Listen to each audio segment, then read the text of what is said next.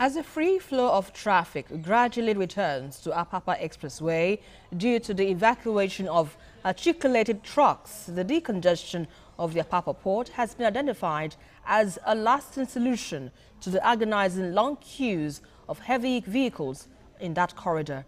Rashid was in Apapa to monitor the exercise. This is the Lily Pond Bridge axis of Apapa.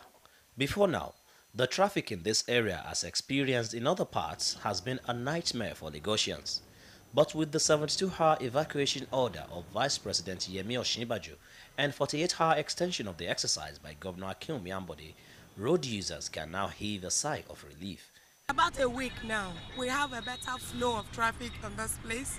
We've seen that most times, especially during working hours, the trailers are no longer as congested as they used to be.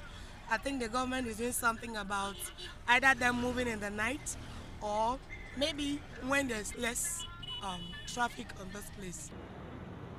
The success recorded so far may be temporary. When they pass maneuver talk up there, so they will say the bridge is blocked. And meanwhile, some talk are here for past 2 months that they are not going. And some are paying money at that Lami garage and they are passing them through the bridge there. If you go to going to Rabi, there, we see some talk there parked there with this traffic. So those ones are here, they did not go anywhere.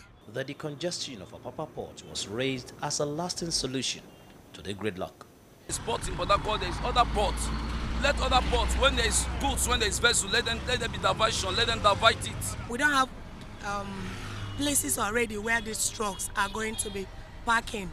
I'm thinking the best thing is for them to be moving at night. Because from morning to evening, either people are going to work or people are coming back. But if they can make it like at least from 8 or 9, people are supposed to have gone back home. So that they will have enough time to enter into the port. Either they are coming out with their containers or they are returning empty containers. With normalcy finally returning to Apapa Expressway, the fear is that this may just be a temporary solution. The permanent solution, according to critical key players, is that this port must be decongested at all costs. Rashid, TVC News, Lagos.